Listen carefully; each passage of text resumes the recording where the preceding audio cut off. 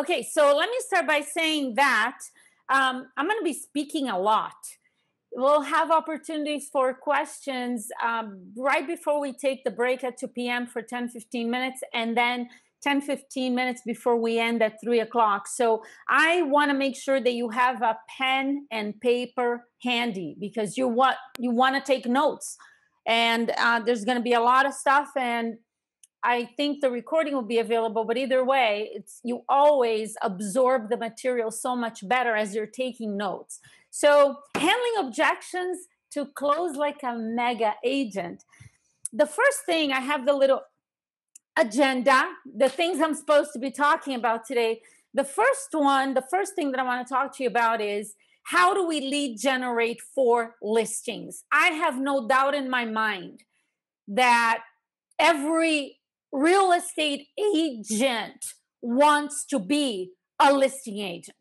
There are very few that say, oh, I just want to work with buyers. I mean, I think agents end up working with buyers because they're unable to actually take a lot of listings consistently. And there's a way to do that. And that's what I'm going to talk to you about today. So how do we lead generate for listings? When you think about all the different ways that you can find business, what I like to talk to my clients about all the time is being proactive, not reactive, not sitting around and waiting for someone to reach out to you and say, oh, I want to sell my house. Obviously, you are working your database. There's no question about that. Your past clients' sphere of influence is a gold mine, and you should be constantly and continuously in touch with your database so you can get repeat and referral business. But that is not what I'm going to talk about today. Today, I'm going to talk about lead generating for listings by actually speaking with people that you don't know. No matter how big your database is, and I believe I've asked this question to several leaders like Jackie and not only team leaders, but OPs and agents that are in management positions. The average real estate agent has maybe 300-400 people in their database. If you're here today and you're a newer or fairly new agent, you might have under 100 people that you know. You don't have a lot of past clients because you're new to real estate. So when you think about who's my sphere of influence, so I can let them know I'm in real estate, ask for referrals, stay in touch on a regular basis, it's a very small number of people compared to the number of people in your marketplace that you don't know that are potentially selling their homes and listing their homes on a daily basis. And when I say potentially, I mean it's not potential, it's actual. There are, depending on the market you're in, hundreds of people every day listing their homes for sale. It is happening. Okay. If you're in a very small market, it might be a smaller number. Either way, regardless of how many, there is, and I want you to write this down because this is really important. So how do you lead generate for listings? There is someone in your marketplace that's going to list their home today and tomorrow. Every day, there's at least one. And here's my proposal to you. If you talk to enough people, which is what lead generation is about. What are we talking about when we say lead generate? You got to look for people that want to sell. You don't lead generate for buyers. You don't need to, because when you have enough listings, the buyers just come as a result of the listings that you have. So lead generating for listings requires you to talk to people you don't know, because the number of people you know is limited. You're not gonna, if you have a few hundred people in your database and you're speaking with them once per quarter, you're sending out newsletters, you're doing other things to actually communicate with them on a regular basis. You're not going to be talking to them every week and saying, oh, I'm in real estate, by the way. Do you know anyone? And do you know what's happening with the market? It would be overwhelmed. It would be too much. So you are, unless you have a database, you've been in real estate for many years and you have a database of thousands of people and it's generating a lot of business. I have coached agents. I had one client several years ago, a great agent selling about 150 homes a year. And he had 7,000 people in his database. Been in real estate for 20 years, a lot of past clients, a lot of sphere of influence. But when you think about it, to have 7,000 people and close 150 transactions, and he did lead generate for listings, calling people he didn't know. So the amount of business he was getting from his database was really not very much. So obviously working your database is something that you're doing outside of what I'm going to talk to you about today. You got to lead generate. You have to talk to people you don't know. Now, agents, for the most part, resist that conversation. Why? Because it's comfortable and it's nice to talk to people you know. The people that you know are not likely to give you a lot of objections. I mean, the title of this class is Handling Objections. Your friends and your past clients and your relatives and the people you know, they're not likely to give you a lot of objections. Like, I have a friend in real estate. I don't want to pay a commission. I'm not selling anymore. These are FSBO and expired objections. You do know that. Or, oh, there's a neighborhood specialist. Could somebody you know give you an objection? Yes, but it's not likely. You don't expect to hear a lot of objections every time you talk to them. When you speak with people you don't know, especially the ones that want to sell, namely FSBOs and expireds. I mean, look, I know a lot of agents like, oh my gosh, is that what this class is about? No, it's not what it's about. This is about handling objections and closing like a mega agent. But when we talk about handling objections, we cannot not talk about expireds and FSBOs because that is who you're going to talk to, that you will get the most objections. And the great thing about expireds and FSBOs is that they are, and I want you to write this down so you don't forget, the hottest prospects that you can talk to. Why? Because they want to sell. The purpose of lead generating is to find someone who wants to sell so you could set a listing appointment and go out and take a listing. That's the purpose of it.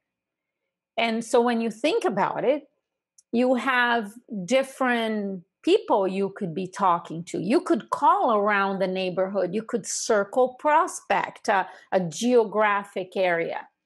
And I did that for my first 2 years in real estate, massive amounts of circle prospecting. I did call FSBOs and expireds from the very beginning, although I had no idea what I was doing, but I was still calling. But I was talking to about 400 people a week, and the majority of them were circle prospecting calls. And those are great calls. I'm not opposed to those, and they're easier, much easier than FSBOs and expireds. But you're going to have to talk to probably hundreds of people to find one that wants to sell right now, not next month, not in 6 months, not in 2 years. They want to sell today. For you to find someone who wants to sell today, that you can set an appointment right now, go out and list a home today, it will take hundreds of conversations if you're circle prospecting. Whereas when you call FSBOs and expireds, it's almost one-to-one. FSBOs are one-to-one because a for sale by owner, you're not going to call to find out if they want to sell. No. They're selling. They may sound unmotivated, like, yeah, no, I'm not in a hurry. I'm just, they sound unmotivated, but their house is for sale. And I always say people in their right state of mind don't put their house up for sale because they got nothing better to do on a Monday morning. Okay. So no matter what they say to you, it's a smoke screen. Okay. Now, so for sale owners one-to-one, everyone you talk to, they want to sell. All you have to do is convince them to do it with you. Expireds. 40 to 50% of expired listings relist their home within 72 hours. Think about that. Think about the incredible opportunity. Another 25, 30% relist within 2 to 3 weeks. And then there's a small percentage that just decide they're not selling right now. They're going to leave the house off the market. Okay. It's still, there's a high percentage that are listing the home right now. 80% of the expireds I listed. This is starting my third year. That's when I really started to feel like I kind of knew what I was doing. Not really, but feeling a little better about the whole process of lead generation. Starting my third year, 80% of the expired listings that I took were same day. Call in the morning, set an appointment for that afternoon, go out and list it. So I want to talk about mindset a little bit here, because when I say stuff like what I just said, some of you may say, well, that hasn't been my experience, and I don't think that's even possible. And wow, that's a really high percentage same day. It is possible because I've done it, and I have a lot of clients that do it too. Not even just now, over the years, because I've been coaching agents and training agents on FSBOs and expireds for 15 years now. For MAPS coaching, I had a program called Dominate Your Market. It was a FSBO and expired program, and there were a lot of clients that took that program. I think I did it for 5-6 years, I don't know, for a long time. And prior to that, for another coaching company as well, FSBOs and expired. So there's no question that that is happening, okay? So if you're sitting there thinking, well, I don't think so, well, they're still going to list the home, and they're going to list same day. They're just not going to do it with you. Because if you don't believe it, if you don't believe it's possible for you, then it's not going to happen. Because what you focus on expands, you get what you expect. And if your expectation when you're lead generating is, well, I know I'm just going to end up with a bunch of leads, because I know, expireds, yeah, they don't list right away like that. I'm going to have to follow up. And FSBOs, are you kidding me? They're going to take a month or even 2 months before they list with an agent. Well, then guess what?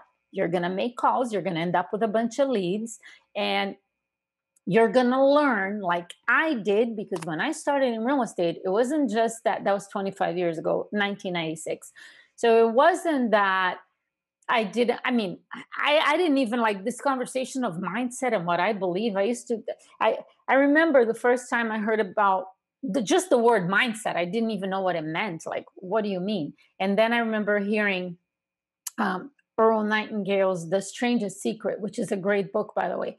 You become what you think about most of the time. I'm like, what? Like, how does what I think have anything to do with my life situation, my services? That makes no sense. So I didn't really not believe it. It wasn't my focus at all. I'm just like making calls, trying to find somebody who wants to sell. But the point is, I experienced, and you will experience this too. If you expect that when you call expireds and for sale by owners, you're not going to be able to set an appointment on the first call, and you're going to have to follow up for weeks or months, then that's exactly what's going to happen. Why? And I want you to pay attention to what I'm going to say right now, because this could like shift everything in your mind and your business, okay? Why? Because FSBOs and expireds are going to give you objections, a lot of objections.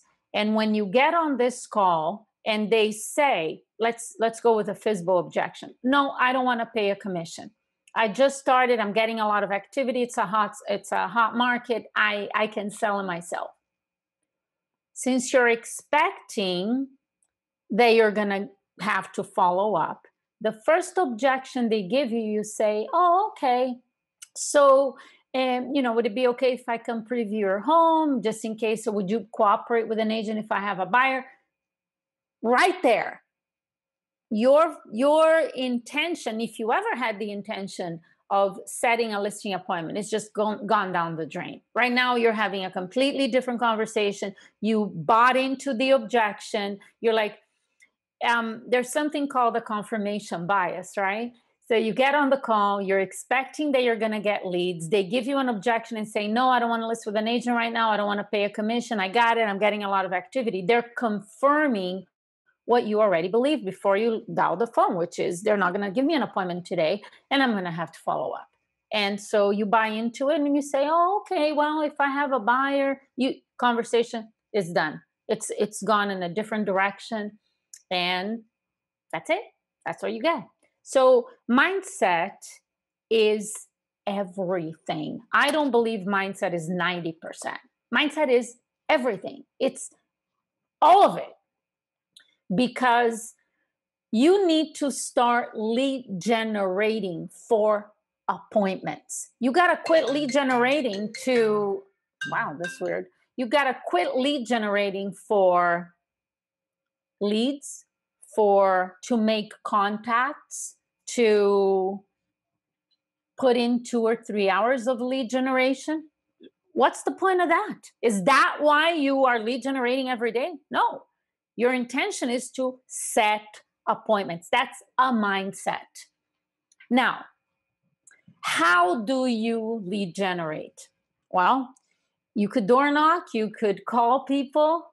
Those are the proactive ways, right? Not sitting and waiting and buying leads and expecting internet leads. We're talking about you actively looking for people who want to sell their homes. So the options really are you door knock, you call, you can go into like random businesses and talk to people and pass out business cards. Not very effective. Why would you do that and not go directly to the people that you know want to sell? Who are they? FSBOs and expireds. Oh, I will circle prospect for 3 hours and talk to random people and talk to hundreds of people, but I will not call the people that I know are selling. That makes no sense. I personally like lead generating over the phone because it's more efficient. You get to talk to more people in less time. That's what efficiency is. As if you go door knocking, FSBOs and expires. I'm not opposed to that, but I believe that in the morning, you should be lead generating for 3 hours before noon. From 9 to noon, you're on the phone making calls. And if you don't have appointments to go on in the afternoon, then you go door knocking. And then you create a route. And you could go directly to FSBOs and expireds. You could even door knock some of the people you spoke with in the morning that you weren't able to set an appointment with. You could go door knock. Oh, I was in the area. I thought I'd stop by, and you just spoke with them. But getting out there in the afternoon just to change it up a little bit, right? In the morning, you're on the phone. In the afternoon, you go door knocking. But the phone is obviously more efficient. So I'm going to give you 4 steps to handling objections over the phone and 5 steps to handling objections in person when you're on listing appointments. But before I do that, I want to differentiate for you what is an objection and what is a condition. A condition, we define it as a statement of a fact that you can do nothing about. It doesn't matter what you say and how you say it and what you do. This is how it is, and nothing you do or say is gonna change it. Okay. So when you call expireds and FSBOs and you hear a lot of objection, should you be worried about, is this a condition or an objection? No. And here's why. And write this down because this is important. You should always 100% of the time assume that whatever they're saying is an objection. An objection So differentiating from the condition. An objection is just, it's a question. They're asking you a question. I define an objection in a couple of different ways. It is a question. It's an opportunity. It's an opportunity for you to say something that's gonna cause this seller to feel like, no, maybe there's something here that I should pay attention to. It's there. So in essence, always assuming it is an objection, because what's the other option? Assume it's a condition. Well, condition, there's nothing you can do. So then, okay, have a nice day. Click. What's the point of that? So I don't care what they say. Here's an example, and I know you know the right answer to this. If they say, I have a friend in real estate, is that a condition or an objection? It's an objection.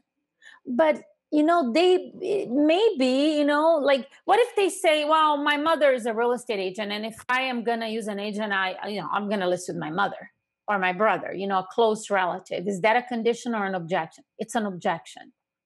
Now, is it possible? Could it be a condition? Meaning, no matter what you say, they're going to list with their mother. Of course it could be. But when they say it, if I assume that it is a condition, then I'm done. It's like I'm throwing in the towel. It's like, oh, okay, well, yeah, it's your mom. Good luck. What's the point of that? So always assuming that it is an objection, your mindset is that you're gonna go all out. You're not gonna take no for an answer when a yes is still possible. I'm gonna give you some objection handlers. Okay, once we go through the 4 steps, I'm gonna give you some, show you how you would handle something like this. So I gave you the difference between condition and objection, but I want you to forget that objections exist. Conditions exist. It's always an objection, period. So the 4 steps to handling objections over the phone. I love this so much. It's like one of my favorite things to talk about. So I want you to write down point number 1. And point number 1 is it sounds so easy and so simple. And honestly, it is the most important of the 4 points. And that is listen intently. So write that down. And this is very different than what most agents do. Think about the tendency that you have when you're on the phone with a firstborn expired, and they're not really very happy people. Like, they're not thrilled to oh my goodness, I'm Jackie, I'm so happy you called. No, they're giving you objections. They're not interested. So now they say, oh, I'm going to release with the same agent. In that moment, the tendency is to start talking. That's what I used to do when I didn't know better, throw the entire kitchen sink at him, whatever comes to me. That's not what you're supposed to be doing at all. There's a quote that I love that says, luck happens when preparation meets opportunity. So when you're on the phone with someone who wants to sell, there's an opportunity here for you to set a listing appointment, go out and take a listing. And this opportunity, let's say your average commission is $10,000.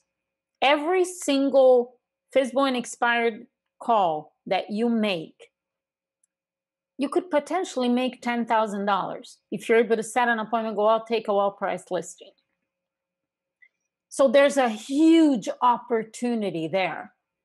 The question is, are you prepared to be able to take advantage of that opportunity? So in the moment when you hear an objection, That's not the time to be worried about, oh, what am I going to say? Where's that objection? And you're flipping through papers and looking. You should have the objections in front of you, objection handlers and scripts, and you should have that in front of you because you could reference it. But when in the moment when they give you that objection, if you're preoccupied with, well, what is it again? What am I supposed to do? You're already lost. Okay, that's, you either prepared or you're not. So right in that moment, you might as well just be present. I believe that your ability to focus in the moment is one of the most important things you have to learn how to do. Where we live in an era of endless distractions, and lead generation is one of those things that, you're prospecting, you're dialing the phone, you dial 10 people, they don't answer, 2 wrong numbers, 1 hung up on you. Like after 5 minutes, 10 minutes of that, I know because it used to happen to me, I'm in a prospecting coma. You know what I mean? Like you're just like, I am in La La Land. I'm not even there. And like dialing, I'm thinking of something else and I'm checking the phone. You're not focused. You're not present. So now this FISBOR expired who potentially can be a $10,000 commission for you. Answer the phone, hello, and you're like, you don't know who you're talking to, and now here's the script. You read the script, and then they say, no, I'm going to release with the same agent, and then how can you expect to get results when listen, mega agents that understand listings is the name of the game. That's what, there are no great agents out there that are focused on looking for buyers. Buyers automatically come as a result of the listings that you have. They understand the importance of being focused, because otherwise you're just flushing $10,000 down the toilet every time somebody answers the phone. Actually, you're not doing that. They're going to end up listing the property with someone. It's just not going to be you. It's going to be in somebody else's bank account, not yours. So you have to figure out how to be focused. When you hear an objection, I trust that you prepare and you practice and you role play and you do all the things you need to do to improve your skills. But right now, listen intently. I have a tendency, when I was used to prospect, and now I still once in a while prospect. By the way, you can go on YouTube and search my channel, Jackie Kravitz. There are a few live for sale by owner calls that I made in the last couple of months right here in my area. I dialed, it's on speaker, and you're going to hear me talk to them and set an appointment. And I don't do that on these videos. I was going to say, I have a tendency when I'm on the phone with someone, sometimes I close my eyes because I don't even want to see like what's around me to distract me. I'm so focused and present in this conversation that that's sometimes what I do. You have to develop the ability to focus on the task at hand. You have the ability to do that. You got to just discipline yourself. So now you listen intently so you can do step 2, which is repeat and massively approve what they said.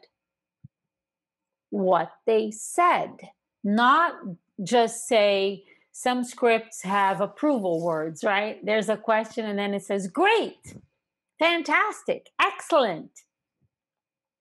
That's totally ineffective. In order for you to repeat and approve, and I'm going to explain to you the reason why this is so important. Step number 3 and 4 that's coming up, I'll tell you in a minute. That's where you're going to really sort of engage them and close for the appointment. But for you to be able to get a yes when you ask for the appointment, they need to be open-minded and listening to you when you speak. and they will not listen to you until they feel like you've listened to them. So they give you an objection. Instead of just saying, well, great, but what if this is not? No, no, no, no, no, no. I completely understand. I'm going to repeat and approve. I'm going to make him feel like I heard him. I understand them. I validate what they said. Does it, repeat and approve doesn't mean I have to agree with what they said. I validate it. Like I understand how you're thinking, where you're coming from. If I have to ask questions. So the purpose here is to make them feel heard and understood, because that, I think, probably one of the most important human needs is validation, is just feel like, I heard you. Yes, what you said matters. I get it. I understand it. Like every human being wants that. Nobody likes to have a conversation with someone that you feel like they're not listening. And by the way, this is how human beings communicate all the time. Check it out. I know you know this. Like, do you enjoy having conversations with someone that when you are talking, you can tell they're not listening? And they even look like they're just waiting for you to stop talking so they could start telling you what they think. Who likes that? Nobody. So remember, if you're calling expireds and FSBOs, you're getting objections, you're not setting enough appointments. Points number 1 and 2 here are the most important ones. You're not going to be able to do point number 2, the repeat and approve, effectively if you're not listening intently, because you don't know what they said. Like you weren't really listening. You're just like, oh, okay, well, and then you go on. So what are they going to do? They're likely to repeat what they said before. No, I don't want to pay a commission. No, I am going to list to the same agent, or I have a friend who, I know that you hear the same on the same call. You hear the same objection 2 or 3 times. Why? They keep repeating it to say to you, hey, you didn't hear me, so I'm going to say it again. And then at some point, they just get tired of this and they say, oh, I'm busy, I'm not doing anything, I'll click. And that's it. The call is over. So point number 2, in my opinion, is the most important, but you can't do 2 without doing 1. So here's point number 3, and then we're going to open it up for questions, okay? Before we take our 5-minute break at 2 p.m.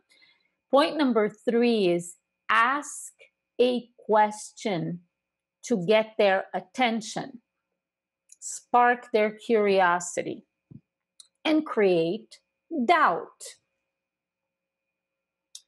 My favorite structure for these questions is the structure of the question. Then I'll give you a couple of examples. If blank, would you blank? If blank, would you blank? So write that down. And with a for sale by owner, one that I use often, I don't want to pay a commission, I can sell it myself. After I repeat and approve, the whole repeating and approving. Mr. Seller, if I can show you a way where you would be able to actually net more money from the sale of your home by working with me instead of selling it yourself, is that something that you would consider? If blank, would you blank? Here's another one. This is very versatile. Versatile, like you could use for friend in real estate, neighborhood specialist, whatever. I love this one. If there was a better way to get your home sold, wouldn't you at least want to know about it? If blank, would you blank? Okay. Spark curiosity, create doubt. And they're like, well, what do you mean? What are you talking about? Like, sometimes they just say, well, yeah, great. Well, it would be a good time for me to stop by for just 20 minutes and show you exactly how I can do that for you. I'm available today at 3 o'clock. Would 4 be better? That's step number 4. It's the close. So they may just say yes. And then you have to close. You don't start just talking and like lose control of this conversation. You gotta always, the last step is to close. Now, what if they say, well, what do you mean net me more money? I don't think that's possible. I'm already asking, a very high price for the home. What is this now? It's an objection. What do you do when you hear an objection? Back to step 1. I listen intently. I repeat and approve. I completely understand. So what I hear you saying is you did some study in regards to the price, and you feel like this is the highest price you can sell it for, and you can't see how working with me could possibly end up netting you more money. I understand the math is just not adding up for you right now. And that's exactly why I'd like to meet with you for just 20 minutes so I can show you how and why working with me would be a financial benefit for you. In essence, my commission would not be an expense. It would be an investment for you. It would only take 20 minutes for me to show you how I can do that. Would you be available at 3 o'clock today? Would 4 be better? No, but, no, I just started, I'm getting a lot of activity and I'm expecting an offer. So give me a call in a month. If I don't sell it, maybe I'd consider. Oh, what is that? Another objection. So what do? Listen intently, repeat and approve. It's a conversation that you're having. But that's the structure. Those are the steps in this conversation. It's possible that you ask for the appointment the first time and they say yes. Just yesterday, the latest Facebook call. These are actual for sale by owners right here in Miami where I live. One was uploaded on the YouTube channel yesterday. I think he said yeah, like it was a 4-minute phone call. First he said no, and then I did exactly what I'm telling you here, and he said yeah. I'm like, okay. It was $1 million listing. Same first call. Brand new FSBO on the market. He gave me the appointment. So doing exactly what I'm teaching you here, okay? So it could happen after you ask the first time, the second time, the third time. 80% of the yeses will come after 5 closes. And I think that's where a lot of agents are falling short. You just don't know how to keep this going until I say, play the hang up game. What does that mean? You're not allowed to hang up unless they hang up on you. So you got to keep this going. You got to keep this conversation moving and closing for the appointment after every objection you handle until you get a yes. Because that's what it takes. Sometimes it's faster, but most of the time it's going to take you going through that process several times. So let's do a question break, Jenny. All right, guys. So if you could utilize your digital hands down in the bottom of Zoom, that's where you go to reactions and you can say raise hand. Then we will monitor that and go through the questions. One thing I do want to mention, Jackie, there's a question from Angelica. In SalesX training, can one be trained for FSBOs and expireds? I think I know the answer to that, but can you confirm? So the question is, will be trained on FSBOs and expireds? Oh yeah, I mean, yeah. I can't help myself. Right. But let me say this. It's not only about FSBOs and expireds. Okay. It really is the training. You will know exactly what to do with FSBOs and expireds from the call to the entire presentation, and there's no question about that. But really, the training is for you to be the best listing agent in your marketplace. And that's going to require you to master FSBOs and expireds, because when you do, everything else is easy in comparison because they're the toughest ones. So mastering that side of your real estate business on the listing side, you'll be in control of your income, of your time. It's amazing. So, great. Yes. And Angelica, your hand was up. Did you have anything to add to that before we go to the other questions? You're good. Great. Okay, so some other questions in the chat box. So Tracy asks, okay, so you let them know you can net them more money and you set the appointment. She's saying, then what? Yeah, then what? Exactly. Okay, so I'm going to answer this briefly because look, Jackie Alice asked me to do this class because I really hadn't done. I used to do classes for SCF years ago, and then I stopped because I'm really busy with my business. She asked me to do it. I said yes. So I'm not trying to sell you into sales X training. Actually, on my YouTube channel, there are some videos about this on the FISBO presentation. There's a webinar that I did, and it's there, and you can watch it, called the FISBO Formula. I did some live role plays because there was someone there I was role playing with, and there's a lot of information for free on my YouTube channel. Go there, watch the videos, subscribe, click the bell. We upload videos every week, like 3-4 new videos every week there. But how you net more money is, I mean, I have like probably 20 or 30 lessons sales X training where I break it down step by step, but you'll be able to find a lot of information on my YouTube channel. So go there. There's, to Jackie's point, there are a lot of ways to sell that value. Yeah. And for them, and to explain to them if they spend a certain number of days on market, there's time cost in that. There are lots and lots of facts, honestly, about how working with an agent does net you more money. So you're bringing evidence to them, and that's, I'm sure, what a lot of that goes through. Yeah. Mm-hmm. So someone says, talk about your cold calling results now compared to 5 or 10 years ago, because they hear that cold calling is dead. Wow, cold calling is dead. Really? Wow. Every time I pick up the phone, it takes me about, even me today, okay? It's a lot easier today than it was 5-10 years ago for me, because even though I've been coaching and training for 15 years. I haven't sold real estate or prospected, cold call in 15 years. I'm lying.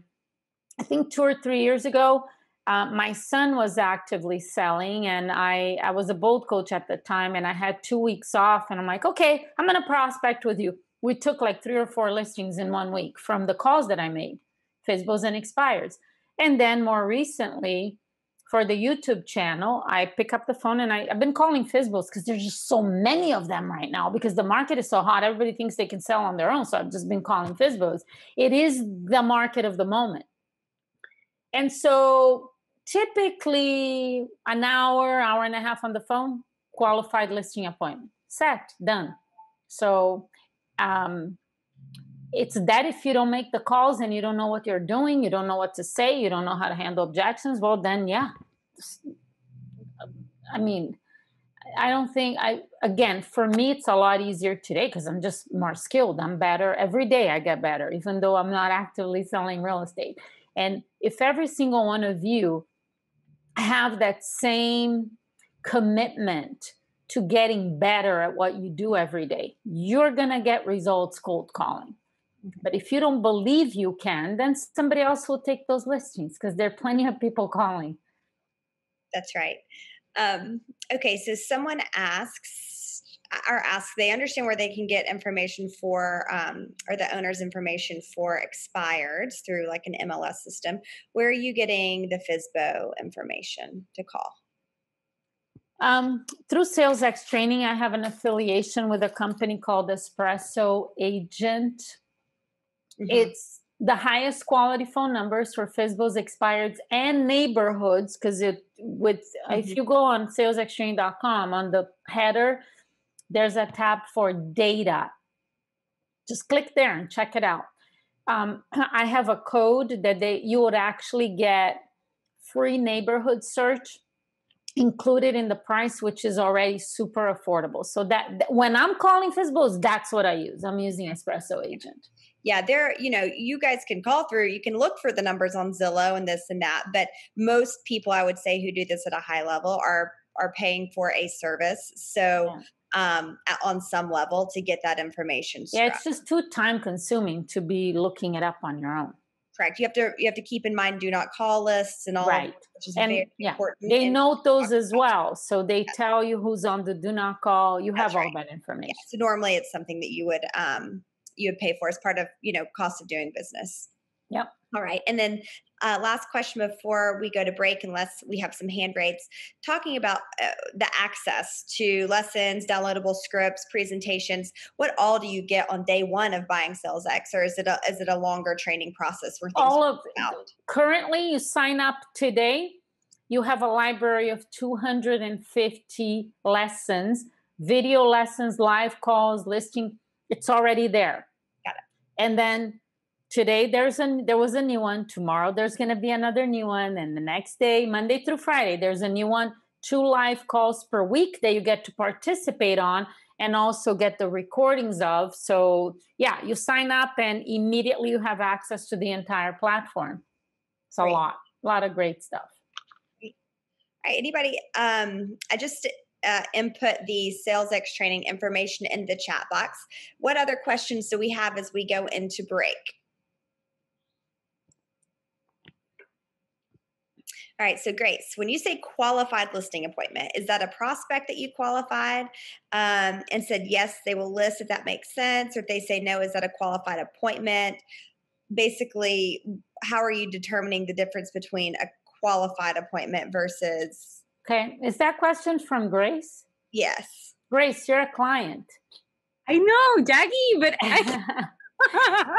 You're like you can go on the platform right now. There are lessons about that, but I'll answer it for you. She's trying to sneak one in there. She thought I wasn't going to say her name, maybe. I'm gonna say I see the name. I love your program. I've been obsessed with you. This is not even sponsored. Like, if you have the opportunity to join, do it. Be involved. Get in there and just go. Okay, so Jackie. Okay, so ask me, like, what is the question in your mind? I'll answer it. So, okay, so I set the appointment, I qualify, and then I say, by the way, if what I say to you makes sense, and we can put something together. Well, would you be ready to list with me today? And well, let's just go ahead and see what happens. Okay, great. I'll see you Friday at 3. Okay, got it. So here's what's cool about this, Grace. The next point on the agenda of what I'm going to talk about is the importance of pre-qualifying all of your appointments. So you're right on cue. Like, that's the next thing that I'm going to talk about.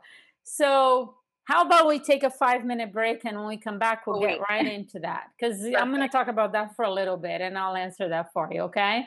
Fantastic. Yeah. All right. Okay. I'm going to start sharing my screen for our break, and we'll see you all in 5 minutes. See you soon. So we're going to talk about the importance of pre-qualifying. Is Grace able to unmute herself? If you can, Grace, because then I'm going to talk about it a little bit, but then I want to role play with you, like what you said, and they say, well, we'll see. I don't know, whatever they say, we can role play. So hopefully she can unmute herself. It doesn't have to be right now. So why do you have to pre-qualify all of your appointments? Here's how I look at it. This is not optional. It's not like, well, you know what, but I don't like this question, or I don't like that question, or I'm not going to ask that. I used to do that when I was my first couple of years in real estate, to ask them. The way that I word the question that Grace brought up is in my SalesX scripts, which is what I used when I was selling real estate. So Jenny, when I see you this afternoon at 5 o'clock, after our meeting, if you feel confident that hiring me is the best decision you can make, would you be ready to go ahead and get started? Something like that. Mm-hmm. So I remember that question. I'm like, oh, I'm not going to ask that. I don't want them to think that I'm going that with the intention of listing the home. I actually used to think like that. To me, that sounds so insane right now. Now, if some of you think like that right now, it's okay. I used to think like that too. Let's be real about this, though. You don't want them to know that you're going there to talk about listing their home and you would like to take the listing. You want them to think that you're going there just to talk, just to see the house, or just to see if you may have a buyer.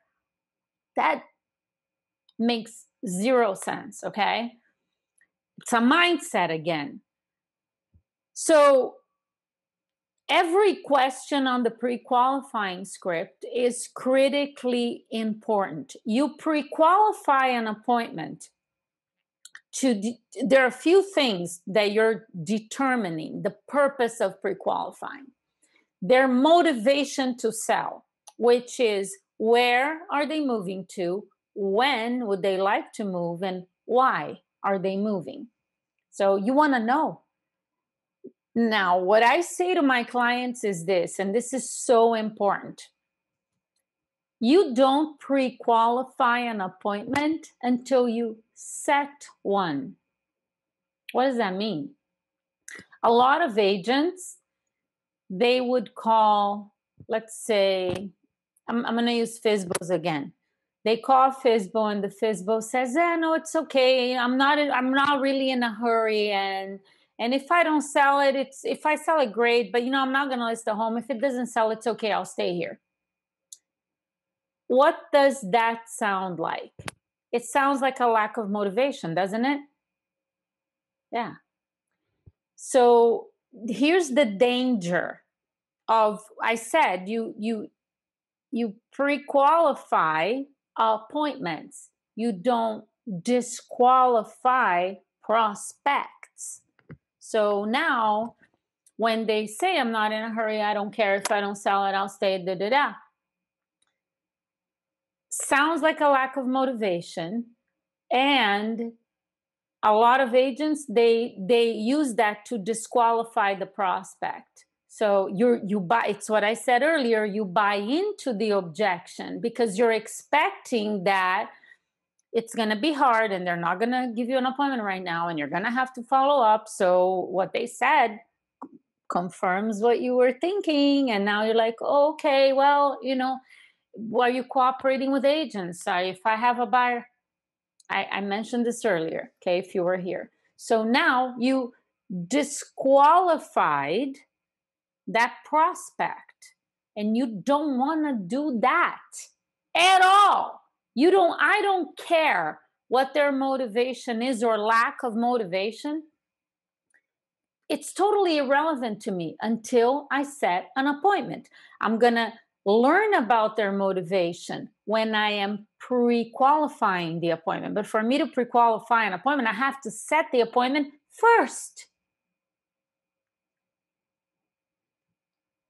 I don't know if you all, if you have questions about this, write it down because I'm going to change the topic here for a little bit, but then, in half an hour or 35 minutes, you'll have an opportunity to ask questions. This is critical. This is getting in the way of you setting appointments, probably more than anything else. Okay, you actually disqualifying them for whatever reason. So you're pre-qualified to learn about their motivation, financial situation, meaning how much they want to list it for, how much they owe, do they have a second mortgage, the financial aspect of it. Here's another one that you disqualify prospects. No, I'm already, this is great. FSBOs or expireds can do this. They would say, if you could get me $1 million for a house and it's worth 600 and you know it, then I'll pay you. Yeah, you can sell it, bring me a buyer, I'll pay you a commission. And you're like, there's a YouTube call of a FSBO that it was like that. He kept telling me, well, if you could get me this price, then sure. And you'll see how I handle it. I'm not going down that rabbit hole. If I go in, I don't have an appointment yet. So what he's telling me about the price and what he wants, what difference does it make? I don't have an appointment with this person. What am I worried? The only goal that I have is to set an appointment. I'm going to pre-qualify it after I get it. So I'm not going to, starting a conversation about price with a seller over the phone before you even set an appointment is a rabbit hole. You ain't get out of it. You're not getting out of that one, okay? you're not going to be able to recoup and be able to set an appointment. Very hard to do. So don't go there. So pre-qualifying, motivation, financial situation. Are there any of the owners other than the person you're speaking with, and will they be there for the appointment? And at the end of the meeting, if they believe that hiring you is the best decision they can make, would they be ready to go ahead and do it? To me, that's it. There are some other questions in between, depending on how they answer some of the questions. You have to keep asking clarifying questions. You got to dig. So, Grace, can you unmute your line so we can role play? Grace. She's working on it. I see her trying to find Working on it. Okay. She was unmuted earlier. All right. Okay. Oh, there you go. Great. So I want to role play with you the question that you said, well, if what I say makes sense and you feel confident that hiring me is the best decision you can make, will you be ready to do it? And they say, go ahead. Oh, Jackie, we're going to just, come on by, take a look. Okay. We'll see what you have to say. And sure. I mean, we're just not ready to make a decision, but I mean, just come on by anyway. I completely understand, Grace. So what I hear you saying, I mean, obviously you don't know me, you don't know who I am, you don't know what I do, you have no idea what is it that I can do to actually benefit you. So I understand why over the phone, like you're not going to give me a commitment that you would list the property, and I understand. I wouldn't expect you to do that. I'm asking you hypothetically though, Grace, if at the end of our meeting, you, not me, you actually are as confident as I am that hiring me is the best financial decision you can make, would you consider it? You know what, Jackie? Yeah, I'll consider it. But here's what we'll do. Okay. Put me down for 3 p.m. tomorrow, and then call me and let me know when you're on your way, and I'll let you know if I'm there or not. And we'll just go from there, because my schedule's all over. So hang on, time out for a minute, Grace. Mm-hmm. You just totally got away from that actual question. So I'm assuming now you're saying, well, I don't really know if I want to meet. I don't know if I'm going to be available. It's a different conversation. We could do that, but I wanted to stay with answer the question you asked. Okay, got it. Hypothetically, I mean, if what you say makes sense, perhaps I can consider it.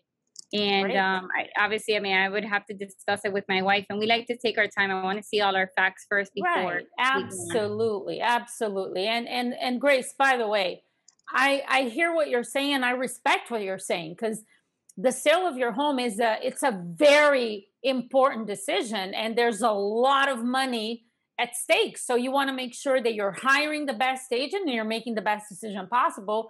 And it's not a decision that you're going to make by yourself. Obviously, you need to speak with your spouse. And by the way, will your spouse be present during our meeting? I can tell her. Yeah. I mean, right around the time we'll meet, she'll be there. Okay, great. And Grace, that would be really, really important that she be present as well, because again, it's an important decision. She might have some questions for me. So if the three of us meet together, we'll be able to answer all of the questions that you have and make sure that you both feel comfortable with going ahead and working with me. Okay. Okay. Sounds good. Grace, one more question. So in this process of considering different real estate agents, because I know you mentioned to me that you've been getting a lot of phone calls from agents. You probably already met with a few. What specifically are you looking for, Grace, in the agent that you'll hire? Just get me top dollar. I mean, what? Mm-hmm. And of course, to see what the commission will be. I wanted you to go ahead and right. Yes. Yeah. Yes. Great. So I made a note of that. Obviously, We're going to discuss the commission. And it sounds to me like the most important thing for you is to make sure that you sell this home for the absolute highest price that this market will give us, correct? Yes, that's correct. And so again, if at the end of our meeting you feel confident with the way that I work and you believe that I have the tools and strategies, the negotiating experience to get you top market price, it sounds like we would go ahead and get started then, right? I guess you could say that. Yeah, that Okay. sounds Excellent. great. I look forward to seeing you today at 5:00. Okay, wonderful. Thank you. Okay. So I wanted to stay with that because that was your original question. What did you get out of the role play, Grace? The fact that you stuck to the qualifying, and I realized that maybe I give people the opportunity to go back and second guess, kind of go back into circle, because I literally mimicked exactly the call that I had today. So, with the husband, with the wife, and so forth and so on. So you just stuck to the, your tonality decrease. It wasn't an increase, an upswing. It was a downswing. And then, of course, the fact that you stayed on course with what your intention is about the meeting, I think was the most important. Right. Takeaway. Okay. So what I did by the way, Grace, in the SalesX platform, there's so many lessons on pre-qualifying. There are role plays just like this. You can listen to it over and over and over. So go there. Okay, girl? Yes. Awesome platform. Thank you. So what I did with her, though, is what I was saying earlier. Like I asked clarifying, I did a massive approval. No matter, every time she said something, like, I completely understand, it was just handling an objection here. And circling back, asking clarifying questions and asking it again. And that's what you have to do. So when they're vague and say, well, I don't know, we'll see when we get here. I don't know what you do. You cannot just say, oh, okay. No. You have, for you to be in a position of being in control of this appointment, you need to learn how to ask questions, listen, and keep circling around until you know exactly what you need to do to take this listing.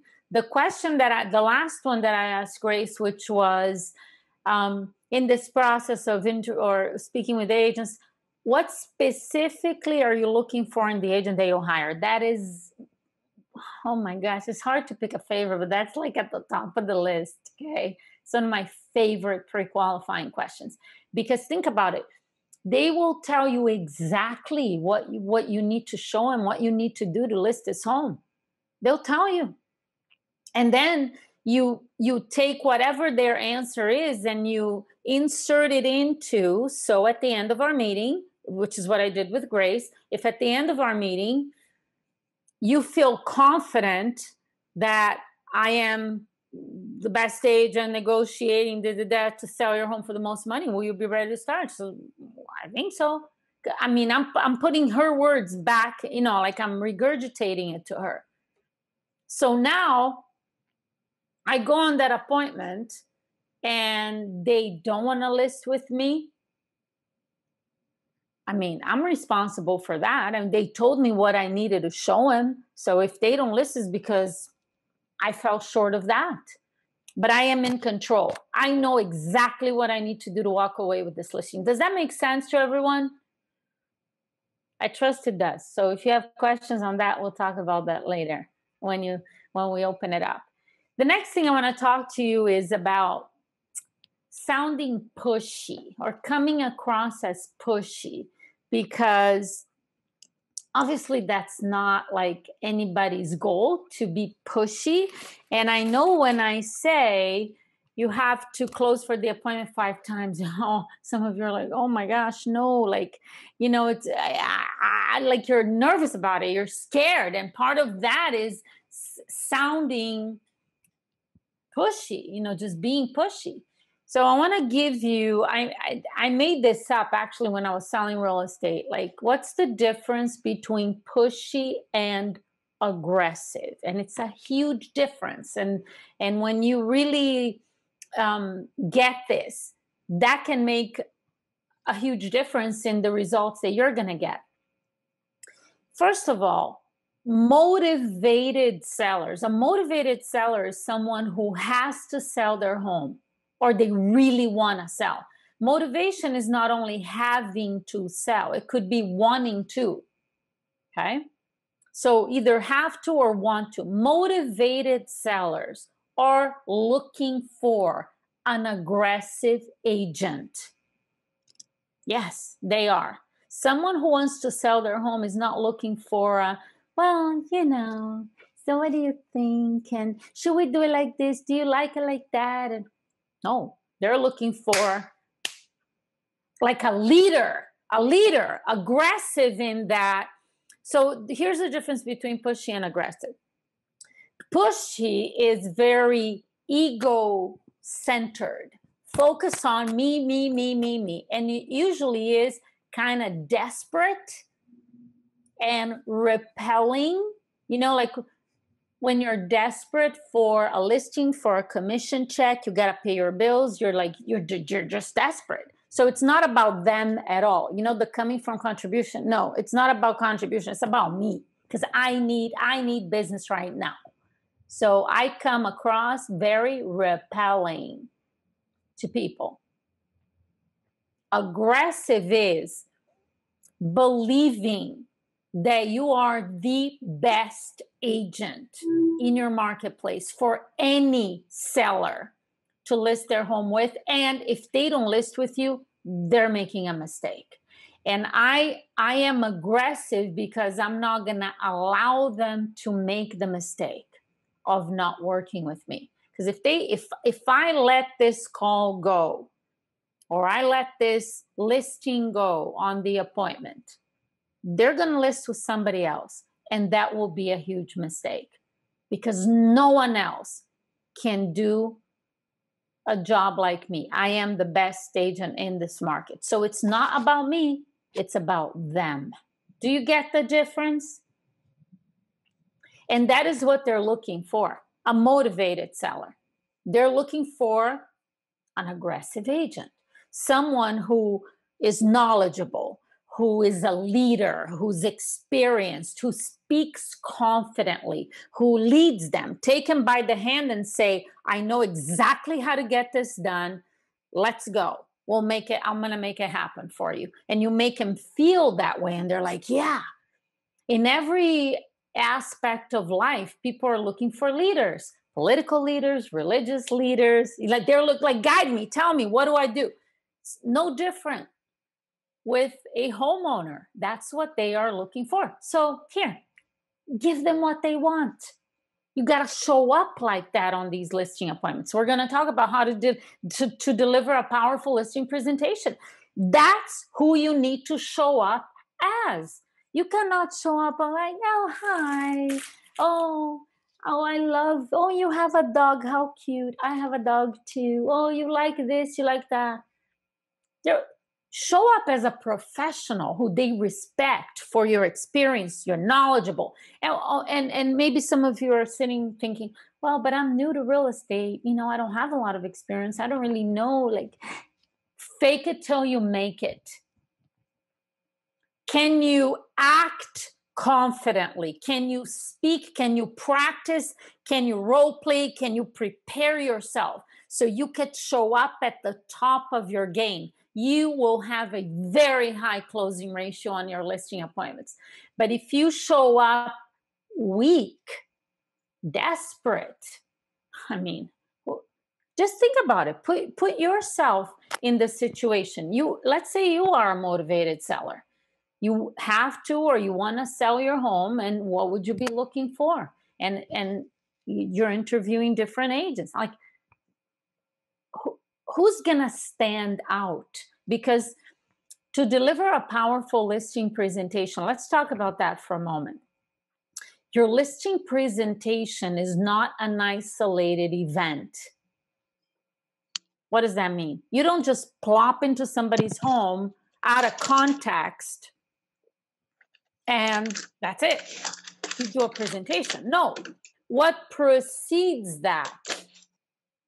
The phone call where you actually set the appointment.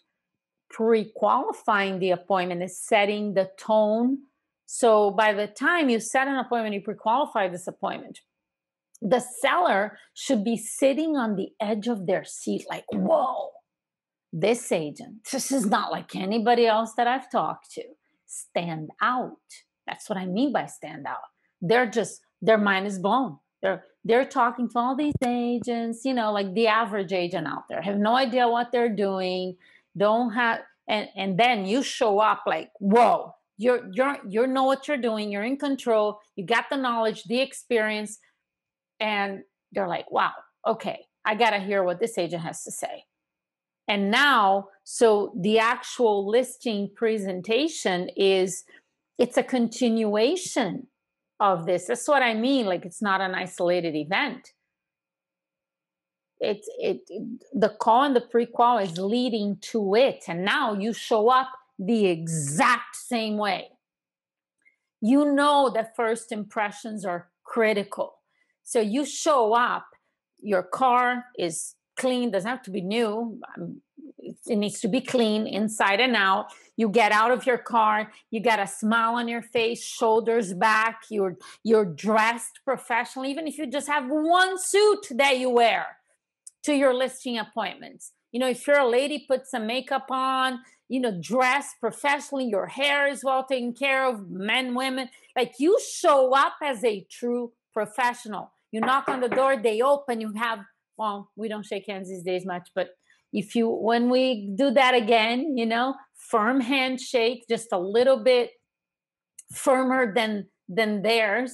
And you just got to be in control. It's showtime. That's what it is. You're here to wow them.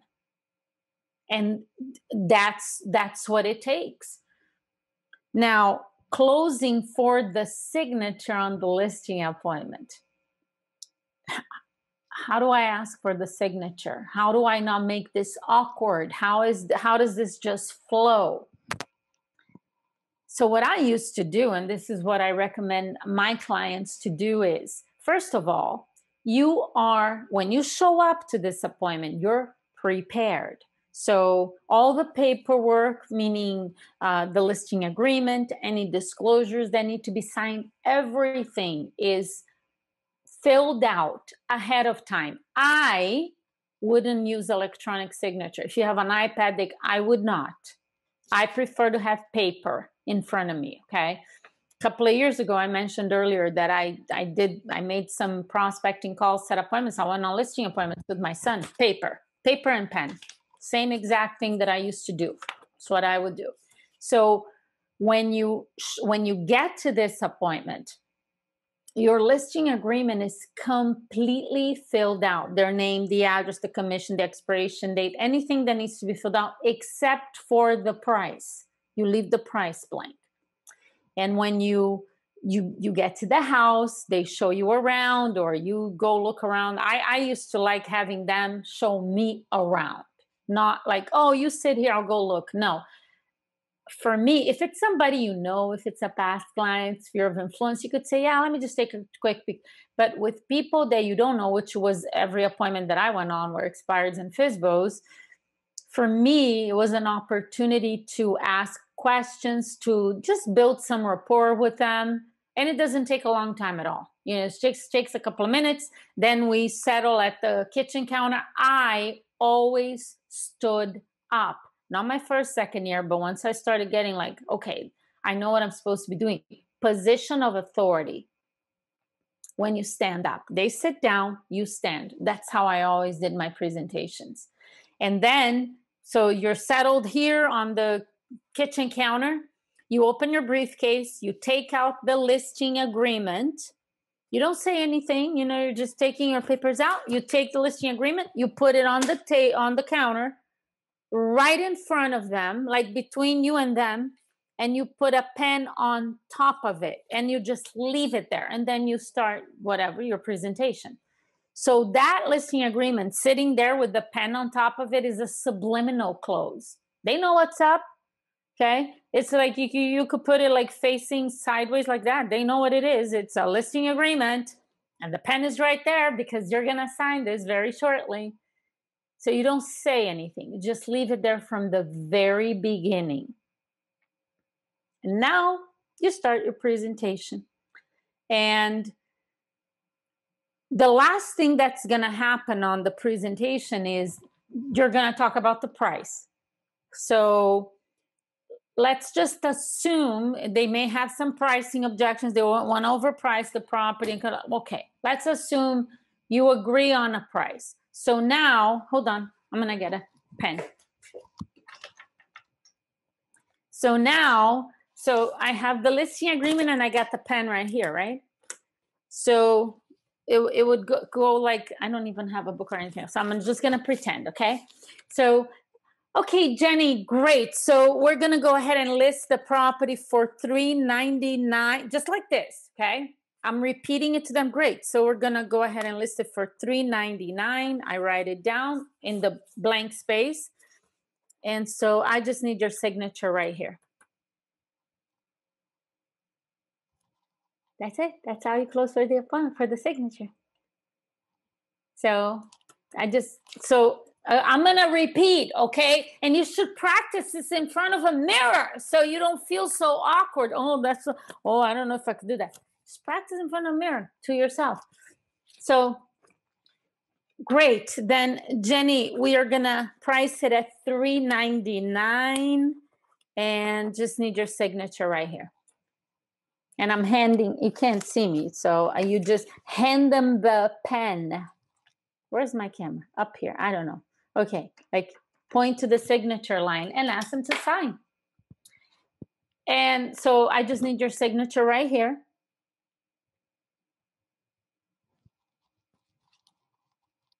Don't say anything. I remember going on listing appointments sometimes.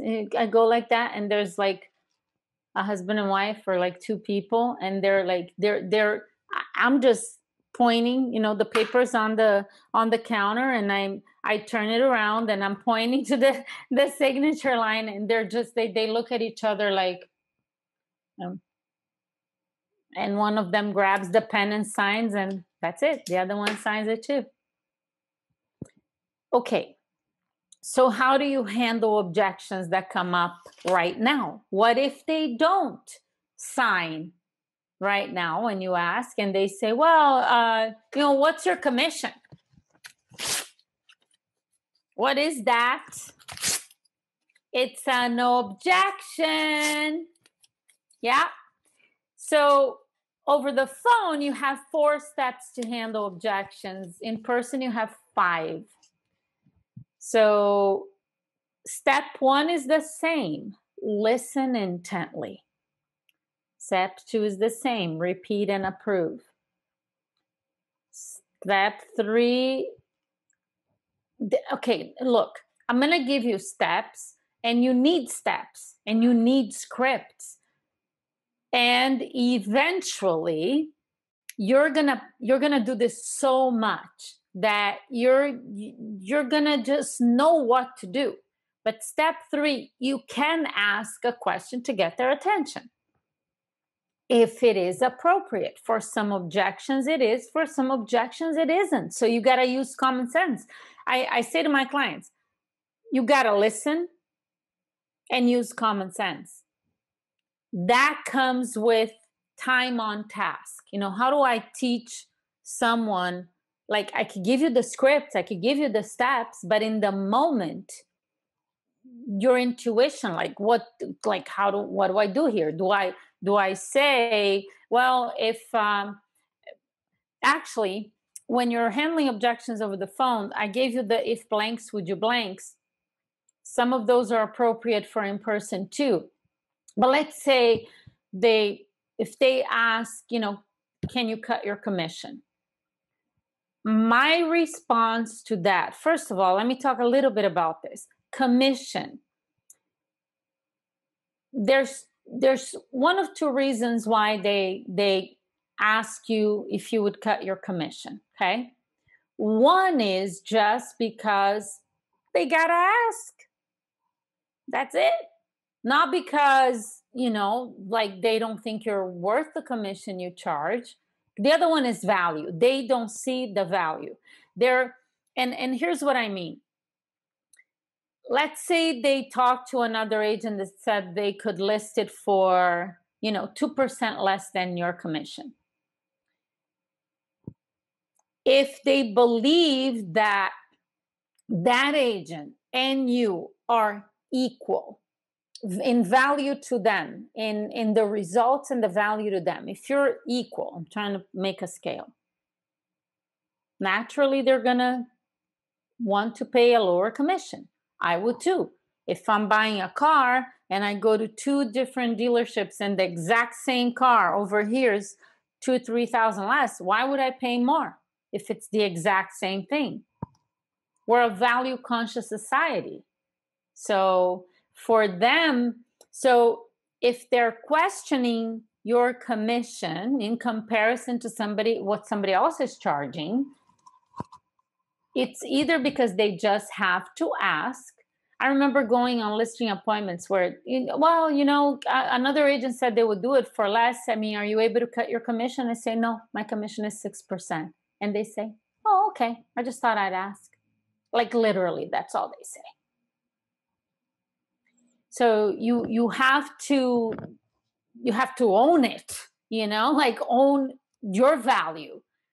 But if they don't see the value, if they're thinking, well, you're the same as the other person who charges less, then of course I'm going to charge less. So then you got to look at how you're showing up and what you're offering in terms of value, because people pay for value. I believe. Now, there are some people who are, I don't know how to say this and not sound, there's some people that are just kind of cheap, you know what I mean? Like it doesn't, like they're just going to hire, like there's an objection handler for commission that you say, if you're involved in a lawsuit and then you fill in the price of their home, let's say it's $400,000. If you're involved in a lawsuit for $400,000 and you needed to hire an attorney to represent you in court, would how much that attorney charge be your criteria for choosing the attorney, or would you want to hire the best attorney in town to represent you? For a small percentage of people, it would be the cheapest in town. So then I would, I'm giving you things to think about. Okay. Another objection handler for commission would just be, Grace, if you're looking for the cheapest agent in town, that's not who I am. There are many agents in our area that work for free. That's not who I am. If you're looking for the best agent to market this home for you aggressively and sell your home for top market price and negotiate the best terms for you all the way through the walkthrough, that's who I am. So, but they got to see the value, because if they don't see the value, then naturally they're not going to want to pay. So when you ask for the signature, one of 2 things will happen. Either they'll pick up that pen and sign, or they'll give you an objection.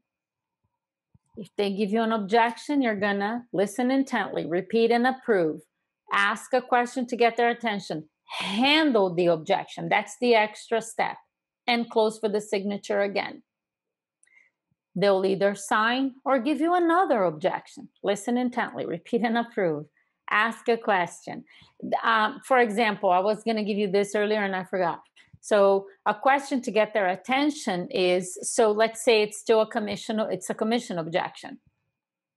And they say, well, another agent said they could do it for less. And Mr. Seller, I completely understand. And I do understand why that would be attractive for you, because you're looking at it thinking, well, the less commission I pay, the more money I keep. And Mr. Seller, can I tell you why? Here's the question to get their attention. Can I tell you why working with a discount agent will actually end up costing you money? And they're like, that gets their attention. Well, what do you mean? Now you got to handle the objection and then ask for the signature again. Does that make sense?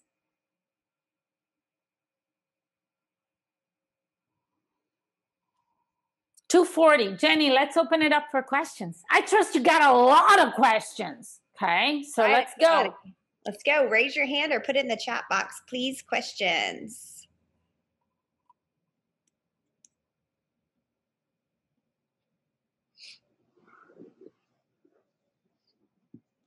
I have a question while everyone's waiting.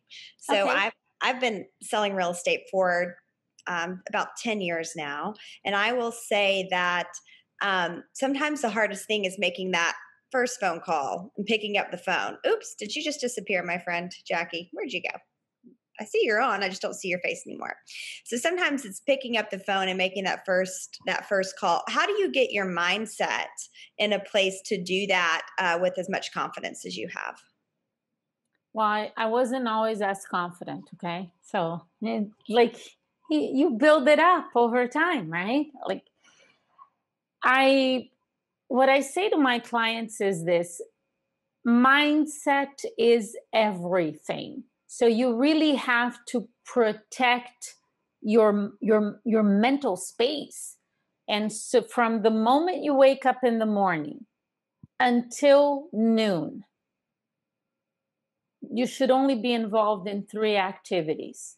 And that is working on your mindset. Read great books, listen to audio tapes, watch Sales X lessons, find great stuff on YouTube, do affirmations, review your goals, visualizations, mindset. The second activity is work on your skills, practice, chant scripts out loud, do role plays, listen to great role plays. So you're practicing. And then prospect, lead generation.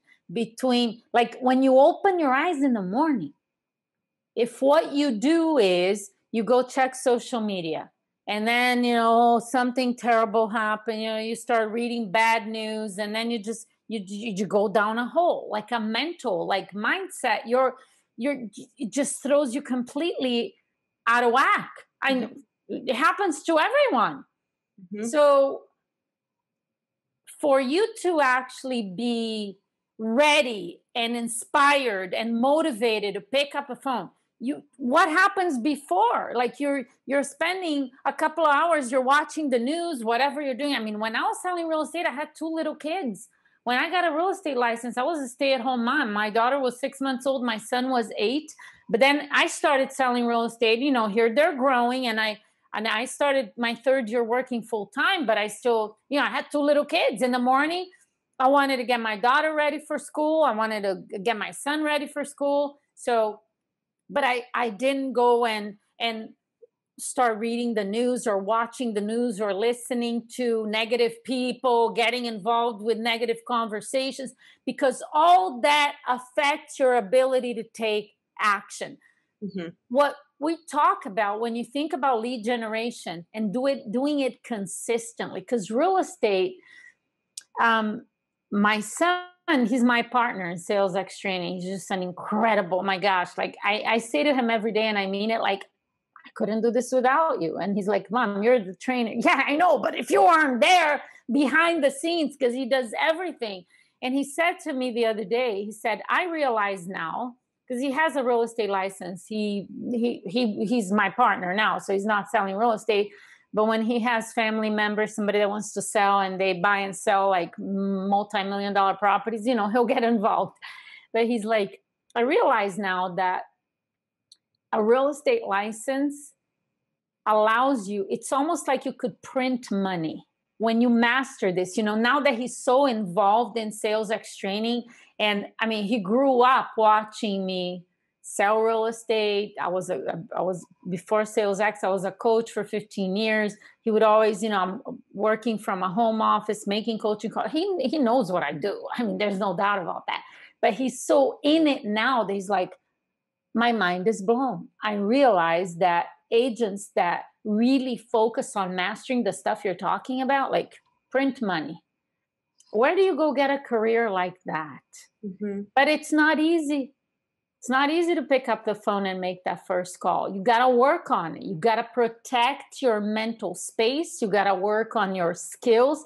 every single day, because if you expect to make hundreds of thousands or millions of dollars a year selling real estate, which you can, it's not going to be like easy. You're going to have to work hard for it. Great But point. High risk, high reward career, and you have to put 100%. In the work. I love that. Okay, so a few of the questions that came up, and I'll go through them and you can answer them. Someone asked, how does a discount agent cost them money? Okay, so like a brief answer to that is, when a seller hires an agent, they are hiring someone who's gonna represent them in the marketing and negotiating and closing of this transaction.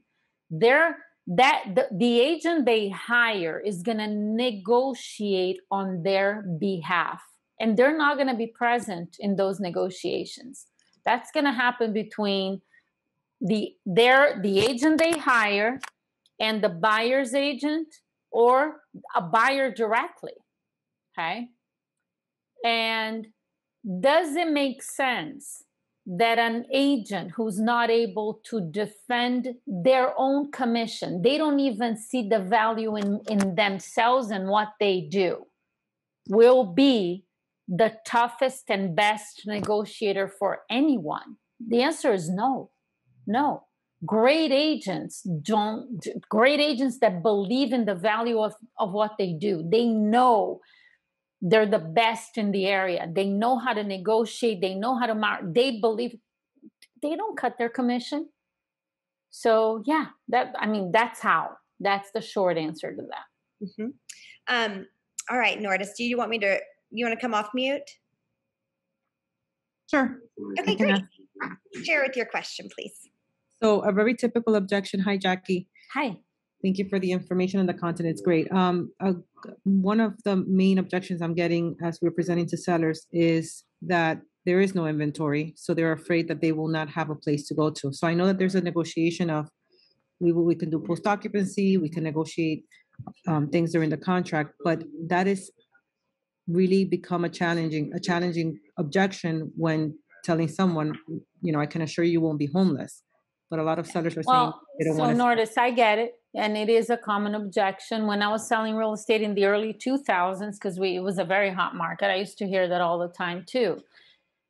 So let's talk about the mindset, your mindset as an agent when you hear this objection. So when you said, well, it's tough to say, I can assure you're not going to be homeless. You have to. And you have to believe it. Because if you buy into the fact that they may not find a home to buy and they could end up being homeless, you're not going to take this listing. How do you convince somebody of something that you don't believe in? I'm not saying you don't believe that you'll figure it out. You're going to figure it out for them. I never had a homeless client. You're not going to be the first one. And here are our options.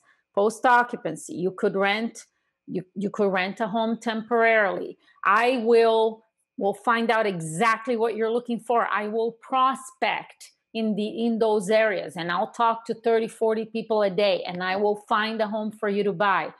Present them with the other and you have to be able to say to them, I am confident you're not going to be my first homeless seller. We will make this happen for you. We'll be able to negotiate one way or the other, and we'll find you a place to go. And then present them with the alternative, which is, Mr. Seller, I understand your concern. Yes, we have low inventory right now.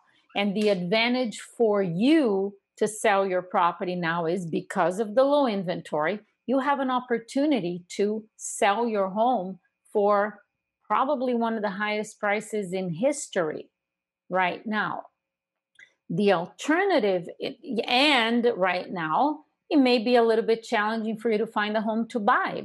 And again, I assure you that we will, in this way, that way, we'll work it out for you. But the alternative is that we wait for this market to slow down, in essence, for for there to be more homes for sale. So you have a large pool of homes to choose from. But what's going to happen in that case is it's also going to affect the sale of your home. So you won't be able to sell it for as high a price as you would now.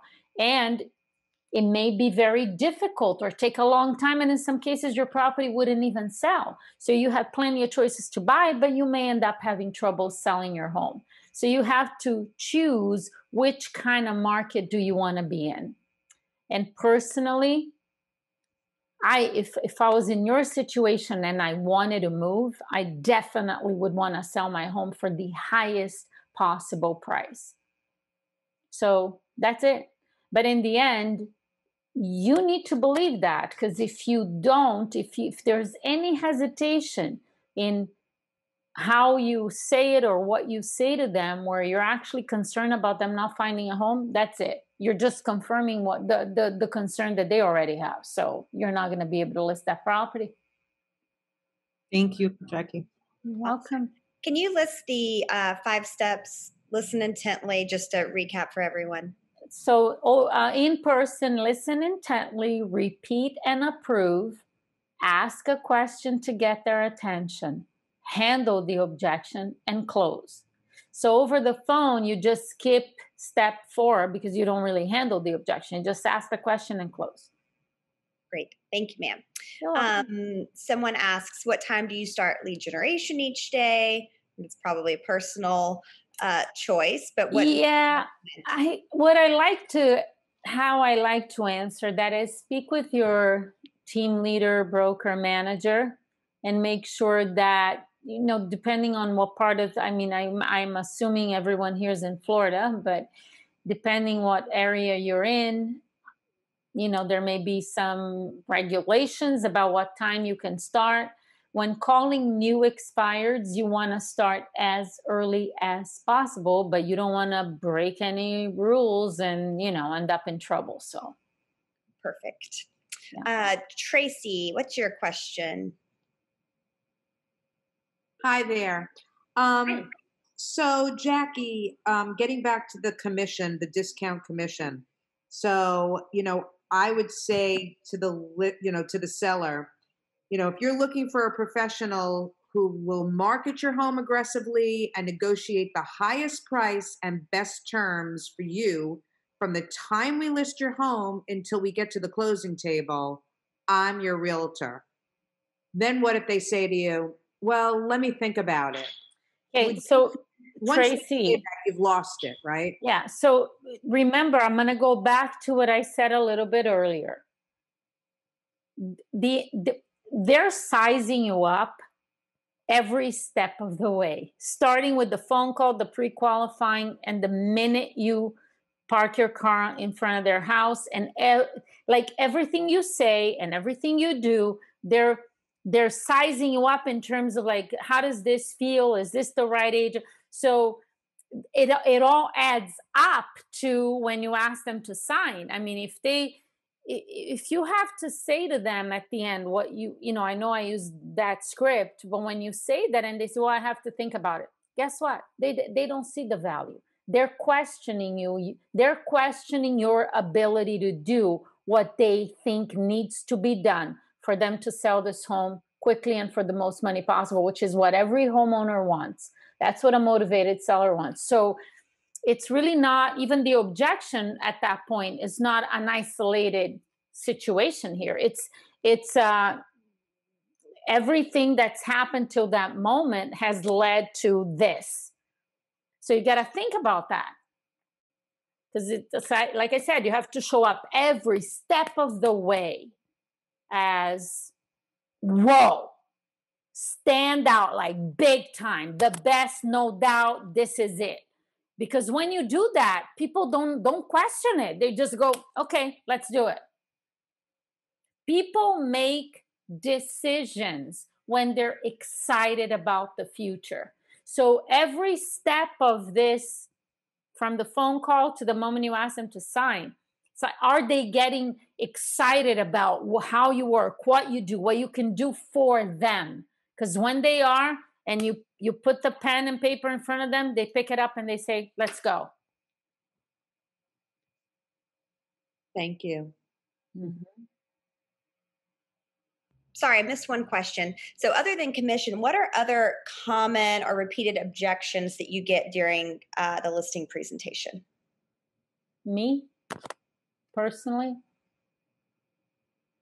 price. Price. Hmm. Yeah. Even in a hot market, people want to, I always say homeowners are never happy with like today's price. If it's a hot market, they want tomorrow's prices. If it's a seller's market, they want yesterday's prices. Like what is right now is it's like every homeowner wants more money for their house than their house is worth. Mm-hmm. So price is a big objection. Mm-hmm. I think that's the main one, honestly. It's not even commission. I don't even know why I brought up commission. I didn't used to get a lot of commission objections. Mm-mm. No, when you bring value and you're Right. confident, they may ask, and sometimes, and usually the answer is no, it's not negotiable, or no, it's 6%, or whatever it is. And Mhm. sometimes they just ask to ask, and it's not, Exactly. yeah. Yeah. Right. So, okay. So how do you show experience and confidence when you're new? You fake it till you make it. So Right. here's how I say to my clients, pretend you're an actor or an actress. Okay. And your role in this movie is to play the part of a knowledgeable, confident real estate agent. You're not even a real estate agent. It's like an actor in a movie. I remember watching the Pirates of the Caribbean with my daughter, and one day she's watching a show on TV and Johnny Depp is being interviewed, and he walks up to the host and they're greeting, and then they start, the interview, and I'm like, whoa, Johnny Depp, like he's not Jack Sparrow. And I was so disappointed. I'm like, what happened? Like, where is that character? He's playing a role. Okay. And that's what you have to do. Can you do it? Oh, yeah, you could totally do it. And when you show up like that, because when you play this role of being confident, it causes you to become confident just because you're like fake. You're like, whoa, yeah, oh yeah, I'm confident. Oh yeah, this is great. It's gonna build your confidence, and obviously, time on task and the length of time and the experience and all of that. But in the beginning, you have no choice. And by the way, you have to have high energy and enthusiasm. You cannot just be, no. High energy and enthusiasm is contagious, and it makes up for a lack of skill. So when you're new and you really don't know exactly what you're doing, high energy and enthusiasm, and fake the confidence. Yeah, oh yeah, you could totally do that. So pretend you're an actor. Love that. Okay, so Mia asks when they say on the phone, just bring me a buyer. And this will be our last question, by the way, guys. I'll put some more information in the chat box. So Jenny, a role play with me, okay? Yes. So you're on Facebook. Say, bring me a buyer. Yeah, that's great. What I really need, though, Jackie, is to sell my house. Do you have a buyer you could bring me? Jenny, that is a great question. As I mentioned to you, I do work with a lot of buyers and sellers here in the area. So what I hear you saying is, if I were to have a potential buyer, you would consider working with me in that case? Yeah, I mean, if you had a buyer, I need to sell my house. It's sort of right. I completely understand. And so in that case, Jenny, it sounds like you would be willing to pay a commission to a buyer's agent. Is that correct? Yeah, I think that. Yeah, what I understand, you just kind of have to do that. Yeah. Right. So then in that case, it sounds like you're really looking to save the other portion of the commission that it would cost you to hire an agent to represent you. Am I understanding this correctly? Right. Yeah. So Jenny, here's what I want to ask you. Hypothetically speaking, if I can show you a way where I can more than make up for the commission that I charge, where in essence, my commission would be an investment for you. It would make you money, not cost you money. Is that something that you might be interested in looking at? Yeah, absolutely.